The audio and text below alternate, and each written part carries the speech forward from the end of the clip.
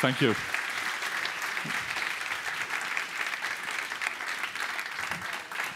So thanks very much for the nice introduction. When people introduce me like this, I always have the feeling that people want me to retire, right? You've done enough, just stop.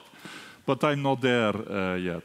So it is a pleasure to be here. I'm very happy to see many people here. And I will talk about my favorite hobby, that is process mining. And many of you, I assume, are not aware of process mining.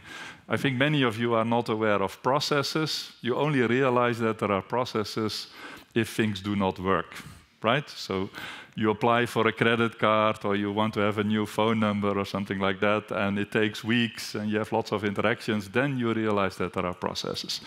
So I would like to walk a bit through how process mining is making these processes better.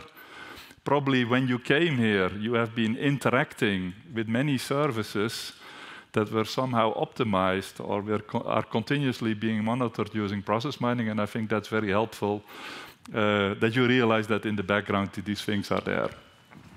So what you see here is a car factory, right? If the manager looks into a car factory, it is completely clear if there is a problem, what the problem is. You see that production stops, and you can look at what are the real reasons that things are broken and why things are not working. So this is relatively easy, but at the same time, even a car factory may stop because of that, I don't know, Bosch is not delivering parts to BMW or something like that. So this is also influenced by things outside. But here it is still pretty visible if there is a problem, what that problem would be. But at the same time, you are often involved in processes that you do not see, where it is not like a car factory where you can easily get an overview of what the different problems are. And a nice anecdote is that we have 4 children, and we moved to Germany, let's say, 5.5 years ago. And it took over 1 year to get child support here in Germany for my 4 children. So there were various times where we lost children. There were all kinds of confusing interactions between the Dutch organizations and the German organizations. It took 1 year. I had to write literally 50 letters to get it okay. And I think I'm not the only person moving from the Netherlands to Germany. But these are experiences that you probably also have. If you are interacting with some organizations, then often it goes well. But there are also these situations where things go dramatically wrong. And these are taking a lot of effort. And using process mining, we are trying to analyze the root causes of such problems and try to address them in an automated way. So what you see here is kind of a quick overview of what process mining does. So there is data in all kinds of information systems. So you've probably heard of systems like SAP or Oracle or any of the systems that large organizations are using. And from these systems, we extract events. And if we extract events, we can use them to automatically discover the processes. So we are discovering the processes that you don't see. Right? I was telling about this problem with my child support. This is not a process that you can see like in a car factory. Right? It is in emails, it is in all kinds of interactions between different people. And using process mining, you can make these processes visible. And often if we do that and people see their processes, they are flabbergasted. Right? They do not recognize their own processes, and they immediately see all kinds of things to improve. After doing this discovery step, what we then do, then we have an idea, okay, the processes are very different than we want them to be, and then we basically modify these as-is models into to-be models, what we would like to happen. And after we do that, we can, each time there are, let's say, problems, we can immediately generate triggers, and people can act upon that. So, for example, if they start seeing, okay, many people moving from the Netherlands to Germany, they all are running into lots of issues that is taking an incredible amount of time. Let's try to address that problem there. So these are the basics, and what you can also do, if you have enough data, you can even predict there is a problem. So you can predict whether a certain case is going to be delayed, or you can predict that, I don't know, an organization is going to deviate. You can predict that the car will not be produced because parts are not there, etc., etc. So this is the predictive part. And in the end, of course, you would like to change these processes. So using process mining, you can automatically, let's say, intervene in these processes and automatically take actions to address them. So this is in a nutshell, let's say, process mining. This is not the software that you see on your handy, but this is the software that is being used in organizations to, let's say, make processes better. So what I just showed was a top-down view. Now I'm going to show you a bottom-up view. So this is an example of event data. It's not important that you understand what it actually is, but this could be data extracted from a system like SAP.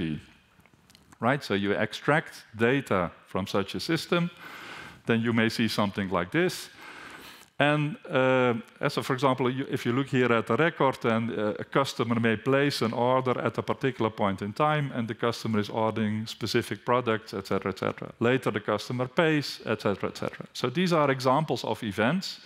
And to do process mining, to get started, we basically reduce this to something that is very simple. So for every event, so everything that has happened, we need to record a timestamp when it happened.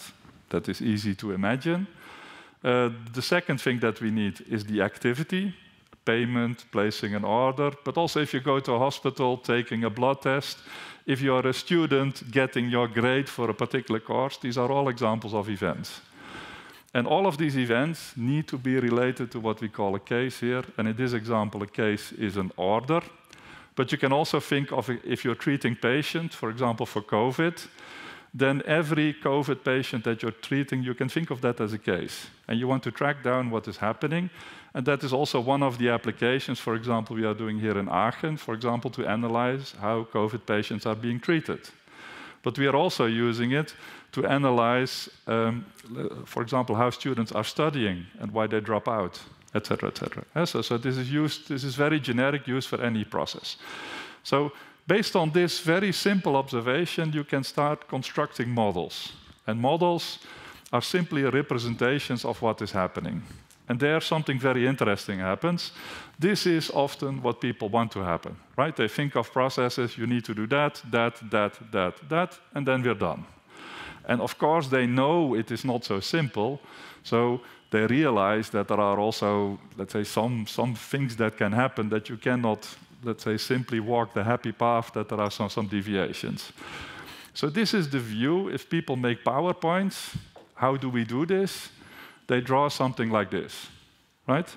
But now you look at reality, and reality always looks like this, right? It always looks like spaghetti, and this is still a very small, simple process, right?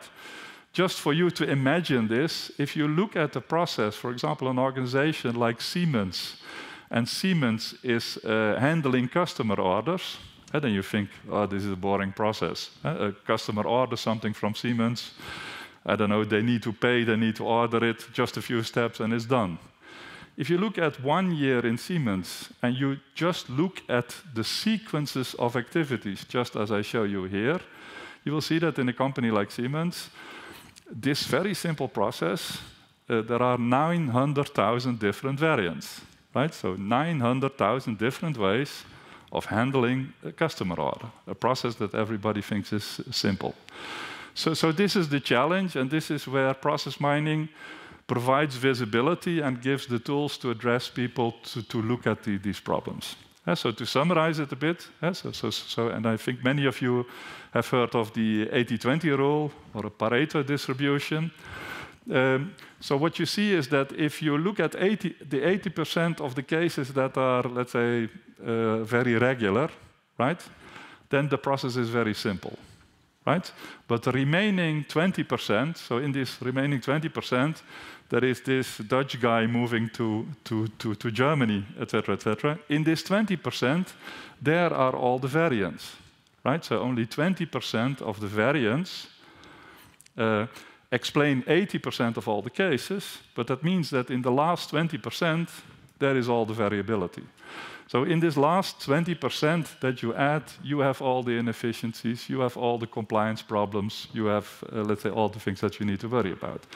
And if people look at PowerPoints or they look at simple, let's say, dashboard spreadsheets, they don't see, let's say, this 20% that is causing all the different problems. So using process mining, we can discover what is really going on. If you have an idea what is going on, you can immediately do many things to make processes better. Then you make a normative model, this is what I want to happen, and you can automatically take action the moment that things are deviating. So this is a very powerful technology that allows to do these things. And this is not something, it can run on your handy, but this is what you see behind the walls of large organizations that are using this technology to improve their processes. And at this stage, process mining is being used specifically if you look in countries like Germany and the Netherlands, it is used by most of the larger organizations already. So this is a success story, that something that was developed in research made it into industry in such a fast way. So if you look at these logos, and I could have shown you 1,000 other logos, but for example, if you look at telecom operators, Vodafone, T-Mobile, etc., they are all using process mining. If you look at car manufacturers, Ferrari, Porsche, but also BMW, Mercedes, etc., they're all using process mining, for example, to analyze their production processes. So this is something that is omnipresent. Also, Uber, you cannot use it here, but also Uber is using process mining. So there are all these services that you are using that you may not be aware of, that they are optimized using this.